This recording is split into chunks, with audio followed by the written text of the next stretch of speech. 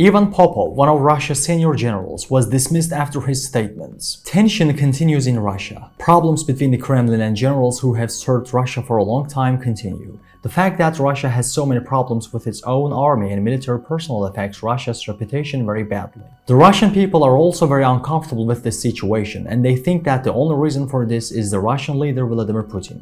A senior Russian general leading Moscow's forces in occupied southern Ukraine said he was dismissed from his post after his statements criticizing the Russian Defense Ministry came to light. The Kremlin was disturbed by an audio recording of remarks made by Major General Ivan Popov, commander of the 58th Combined Arms Army in the southern Zaporizhzhia region.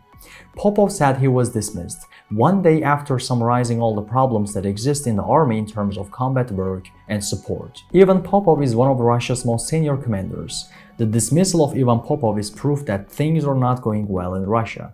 Prigozhin, the leader of the Wagner rebellion in Russia, also had nothing good to say about Russia's top officials. The chaos in Russia is likely to continue for a long time. What do you think will be the Kremlin's next move? What does Putin intend to do by dismissing generals who have served Russia? To reach all actual news fast and reliable worldwide, please don't forget to follow and like us.